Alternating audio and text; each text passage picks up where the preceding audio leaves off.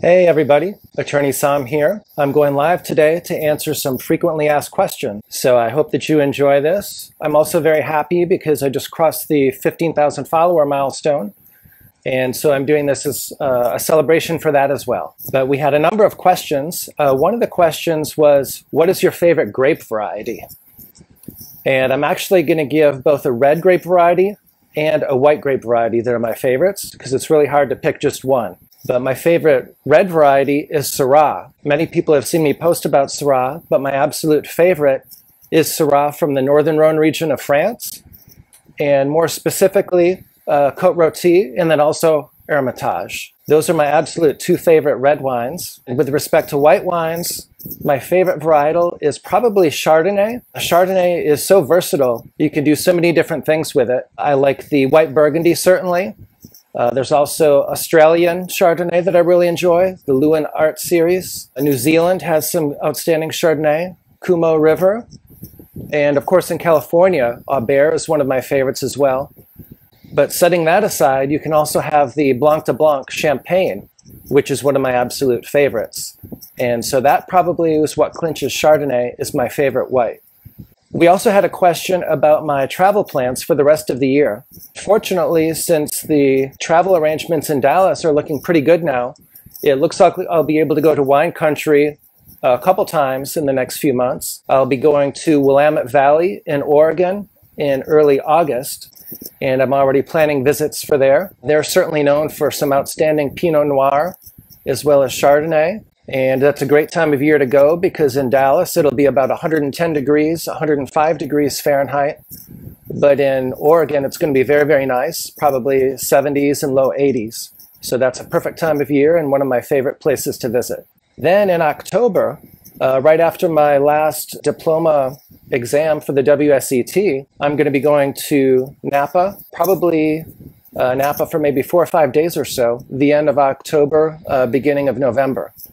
And so I haven't been there for 4 or 5 years, and I'm very much looking forward to that as well. And with any luck, I'll be able to go someplace overseas before the end of the year. That one I'm still working on and still waiting to see which countries open up and how easy it will be to travel to them.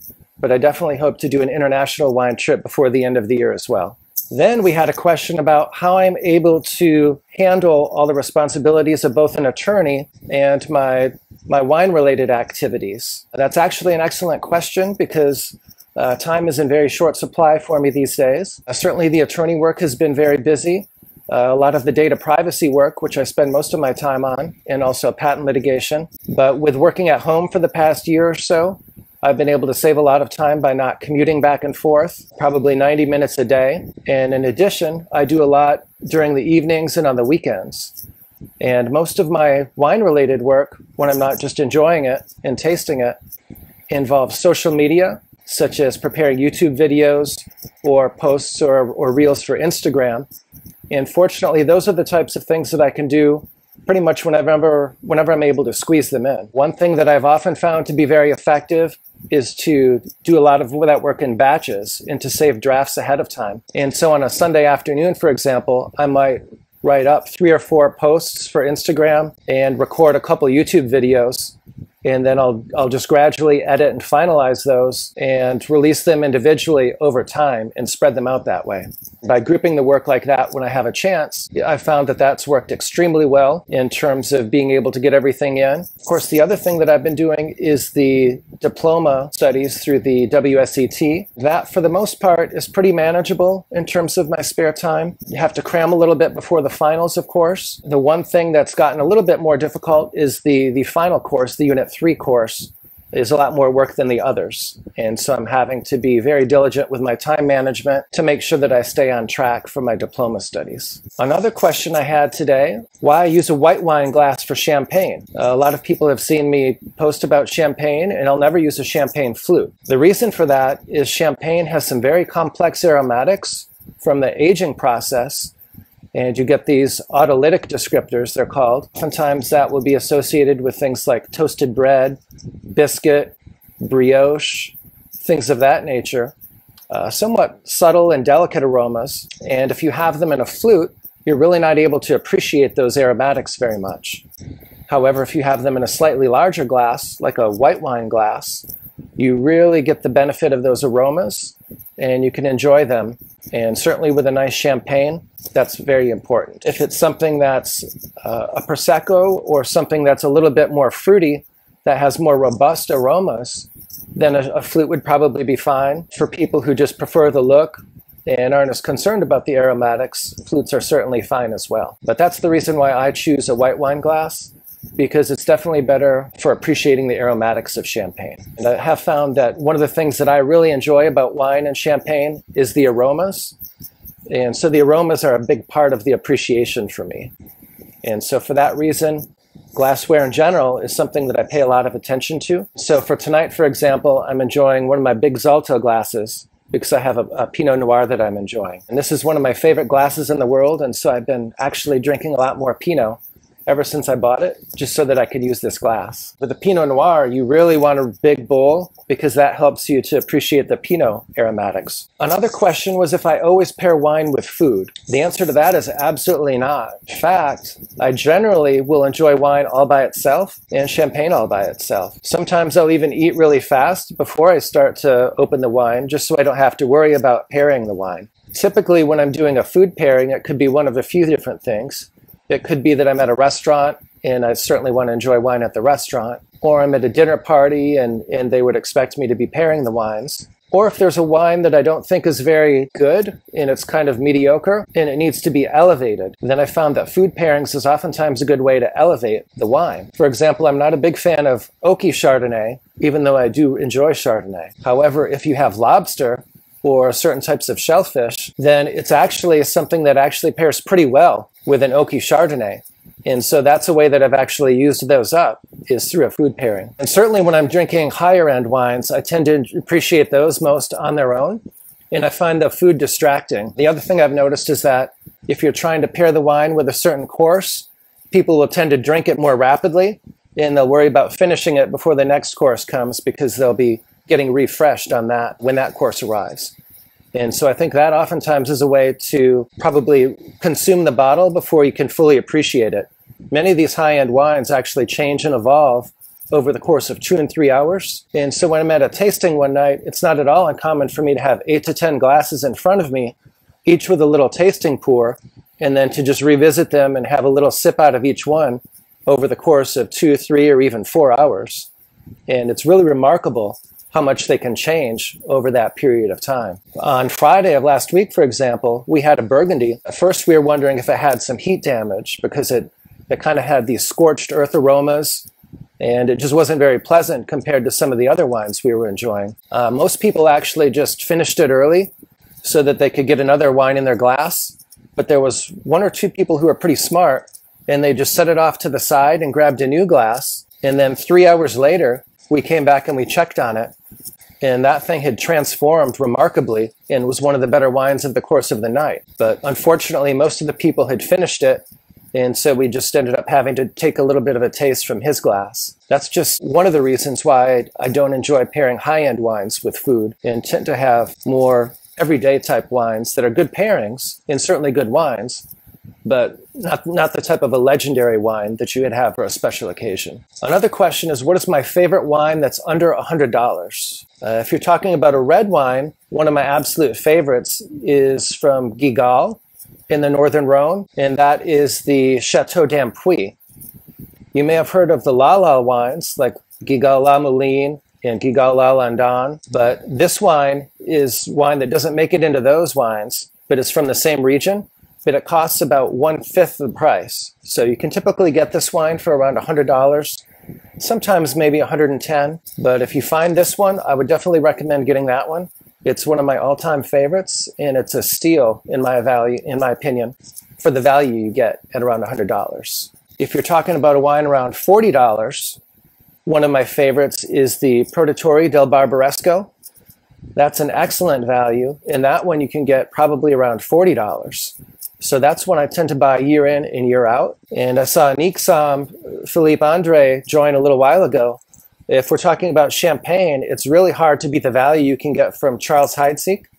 And so that's actually one of my favorite values for champagne at all price points. Let's see, we've got a question here. when doing a tasting of different types of wine, what to use to reset or cleanse your palate? That's an excellent question. We actually just had this come up on Friday as well. So we had a Burgundy tasting, and we had tasted Burgundy for probably an hour and a half or 2 hours. And then we had pizza delivered. Again, the rest of my group doesn't like to pair the high-end foods with, or the high-end wines with foods either. And so we just wanted to take a pizza break and make sure we had some food in our systems. But we did that, and then we actually opened a couple bottles of champagne, and we had some champagne as a palate cleanser. That works really well because it has high acidity, and it does a really good job of cleansing your palate. Then we have a question, what is the most expensive wine I've ever tasted? The answer to that is the 1990 Domaine della Romani Conti. That was easily the most expensive wine I've ever tried, and it actually lived up to the billing as well.